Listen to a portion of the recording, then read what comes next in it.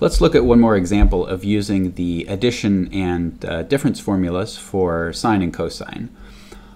So with this setup, let's find cosine of alpha plus beta and sine of alpha plus beta. Now, everything we know about alpha and beta is coming from these diagrams.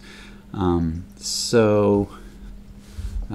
particular, we aren't going to be able to actually, well, we could get approximations for alpha and beta, but we aren't going to be able to find alpha and beta exactly.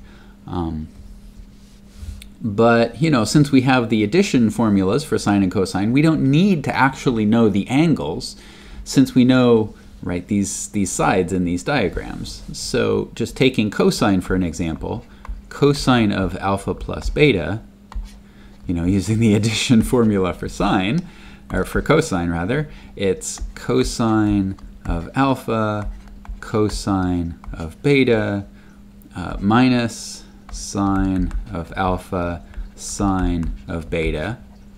And some of these we can read directly off of these diagrams, but you know, for both of these diagrams, since we know two sides in these right triangles, we can find the third side.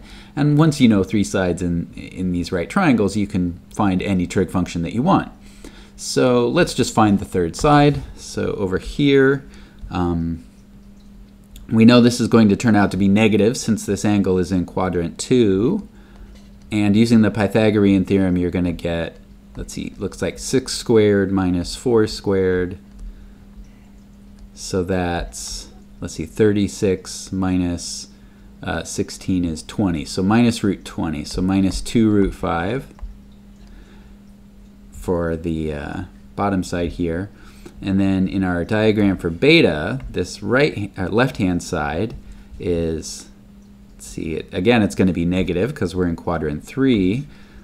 Square root of 7 squared, 49, minus negative 6 squared, so that's 36. So that's going to be, looks like 13. So minus square root 13.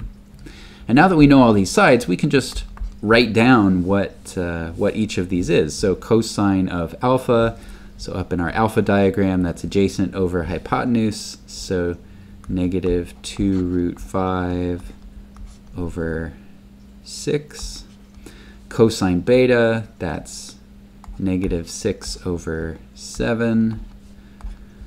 Sine alpha, that's 4 over 6, so that's 2/3.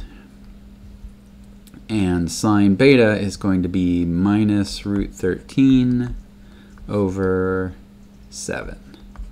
And then we can simplify this a little bit. I mean, not a ton, but a little is better than nothing.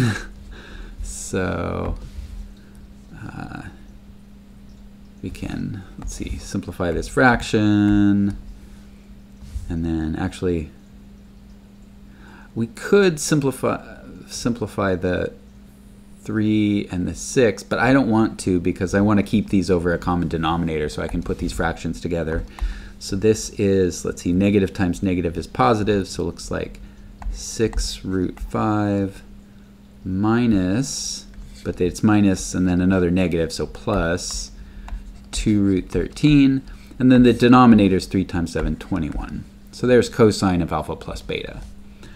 For sine of alpha plus beta, of course, it's going to be pretty similar. So using the addition formula for sine,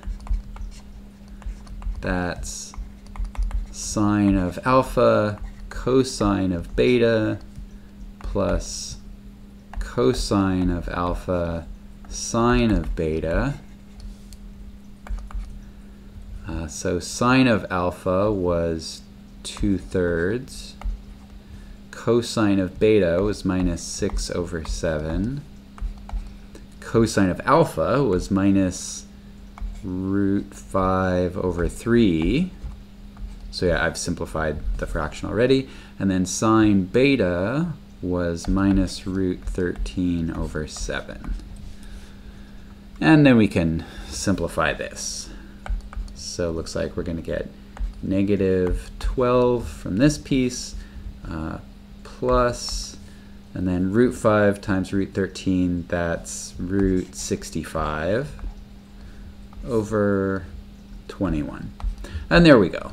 We found cosine and sine of alpha plus beta.